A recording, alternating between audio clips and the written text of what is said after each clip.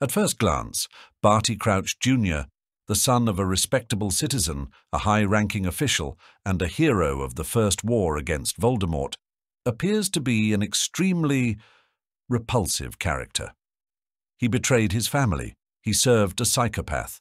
He participated in the inhumane torture of the Longbottom family. Listing all his feats is impossible. But in J.K. Rowling's world, no one becomes a villain simply because they wanted to. Everyone has their reasons, their beliefs, and even if we don't intend to, and we don't intend to justify the character, we can certainly try to understand him. So, why did the son of a respectable citizen choose a path of murder and tyranny? Family situation. Barty Crouch Jr. was born into an almost perfect family. His father and mother were pure-blood wizards who loved each other. His father was building a career in the Ministry of Magic, and his mother was a housewife. What could have gone wrong? But something did go wrong. Despite sincerely loving his wife, Crouch Sr. had neither the time nor the energy to show love to his son. Ambition drove him forward, and the tense situation in the magical community created even more stress at work. As a result, Barty's father was strict, demanding, distant, and stingy with praise. While his mother loved both her husband and son unconditionally, young Barty received no warmth or approval from his father. Growing up in an atmosphere of constant craving for his father's approval, Barty found another way to get it upon entering Hogwarts, Slytherin. He joined the community of future Death Eaters. Sadly, the boy was not without talent. He graduated brilliantly, aced all 12 owls and Newties, and not just anyone was accepted as a Death Eater. Of course, werewolves and other dark creatures fought on Voldemort's side, but to be a Death Eater and earn the mark was an honor reserved for the best. Crouch Sr. had reasons to respect and value his son, even excluding the fact that parental love should be unconditional.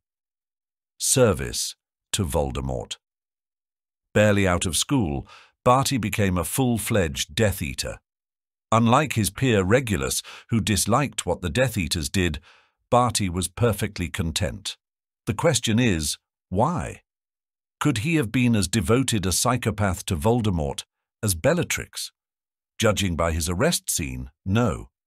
The young man, shrieking, cried, "Mom, no! I didn't do it! I didn't know! Don't send me there!"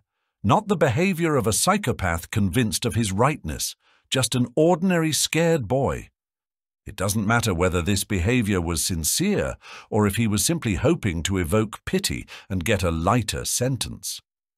Compare that to how Bellatrix behaves. 3 adult prisoners stood up from their chairs. The woman, looking at Crouch from under heavy lids, exclaimed, "The Dark Lord will return, Crouch. You can lock us in Azkaban. We will still wait for him there. He will free us and shower us with rewards. We were the only ones who remained loyal to him. We tried to find him." Perhaps young Crouch did not have the strength of spirit that allowed Regulus to go against Voldemort, but he had not yet become a hardened maniac.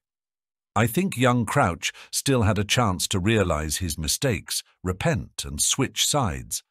But for this, he needed to receive at least some scraps of something good from the so-called light side. And what does he get in return? His father disowns him. He spends several years in Azkaban, and that has never made anyone kinder or more reasonable. His mother, the only person who loved Barty, sacrifices herself so his father could smuggle him out of prison. Then this same father keeps him under the Imperius curse, clearly not intending to ever lift it and start treating his son humanely. The treatment is not as of a living person, but as a cherished vase of the deceased spouse. So why would young Crouch recognize his mistakes and reassess his attitude towards Voldemort? The Dark Lord remains the only one who values him. Each event in young Crouch's life only strengthens his loyalty to the Death Eaters.